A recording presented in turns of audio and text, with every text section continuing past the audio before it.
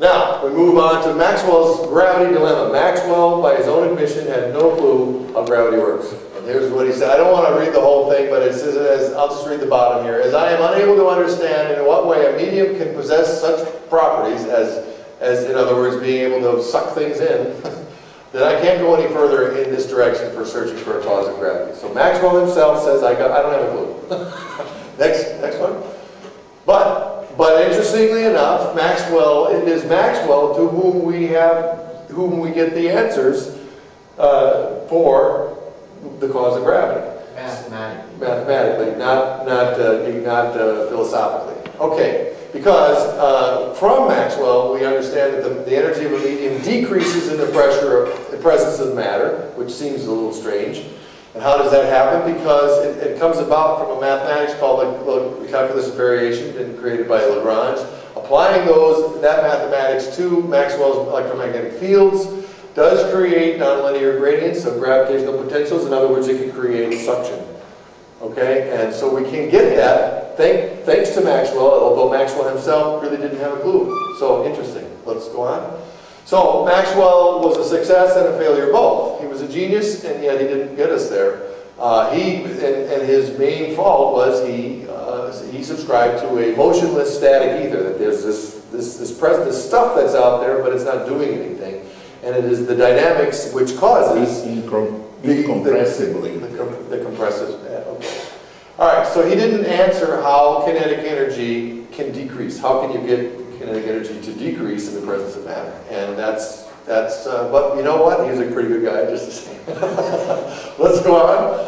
All right, ether density between bodies. This is again a matter of definition. The center of mass. Okay, I know what we're talking about here.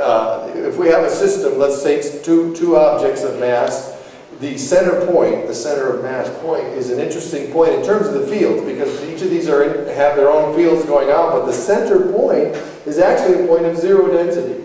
You see that even though there's great, so it's a very interesting point. Why would it be zero? Because you're getting contributions from this direction and contributions from that direction that precisely cancel each other at the center of mass. So it's a very interesting point in terms of the field. Am I right? That's what you were saying?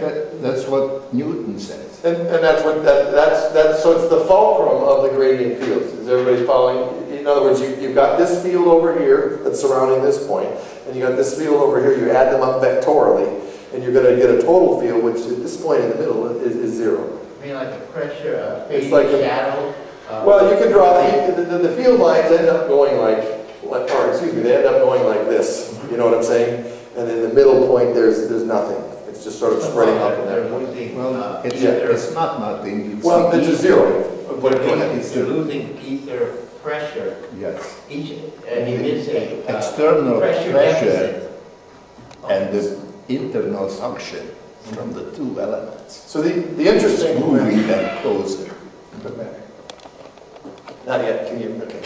So the interesting point about this is that point is actually the point of greatest rarefaction. In other words, not the point of greatest density. Actually, the point of least density is right in the center. It's a surprising thing, but actually, when you've added vectorially, that is what you get. Well, that was the problem of Maxwell. He couldn't imagine how his ether can decrease energy.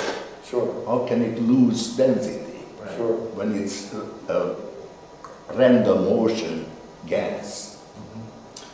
So what Rado recognizes is that Descartes' sun vortex, going all the way back to Descartes, actually did recognize this issue. And it's an important one we need to address, even though there were flaws otherwise. So then he goes on to state that there is an ethereal vortex around the sun. So Descartes was right, even though wrong in mathematics. Okay, next. All right, the spiral galaxy, then this ties into what we were just talking about, that the galaxies are in fact spiral. The first one was discovered in 1927, and this is just a picture of that. So we can go on. Okay, and I'm very sorry, but I did not get further than this, because this is the point where he gets to the actual derivation. And I have about 5 more pages of notes, and I didn't get time to put them in here, I'm sorry. But we're actually 20 minutes over time anyway, so I'll close it off as best I can with what I have. He defines a mean collision-free path as the average distance between collisions. So we've got these little ether particles that are bouncing into each other as sort of like billiard balls, I guess. And this distance is going to decrease with density as these things get less, as there's less of them in space, you're not going to hit it, not going to run into each other as much. And they're also going to decrease with Aethron size. As the things are smaller, they're less likely to pass into each other. If they're bigger, they're going to hit more often. Does that make sense? So Aethron size and the density, Aethrons per volume, those are the things that are going to cause the decrease in the mean free path length. If we can increase the mean free path length in particular directions, then we're going to get a motion in that direction, an acceleration in that direction. Everybody following that argument?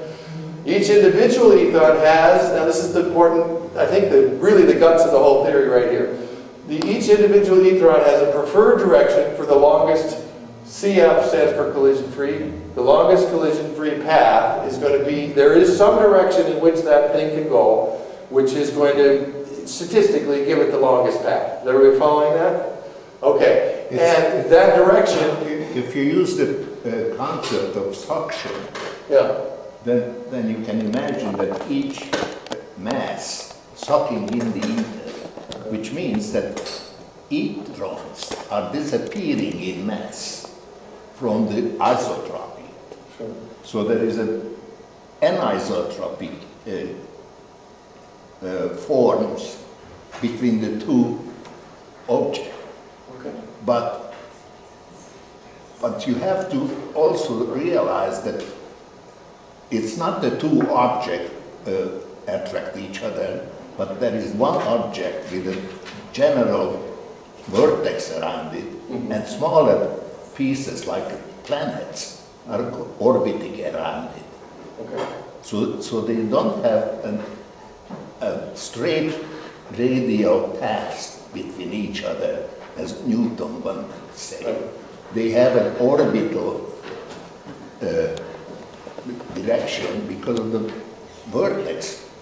Okay. Creates an orbit which is proportional, the distance, the orbital distance proportional of the inverse square law from the center. Okay. That gives the solar system, a system what it is. Okay. What it is.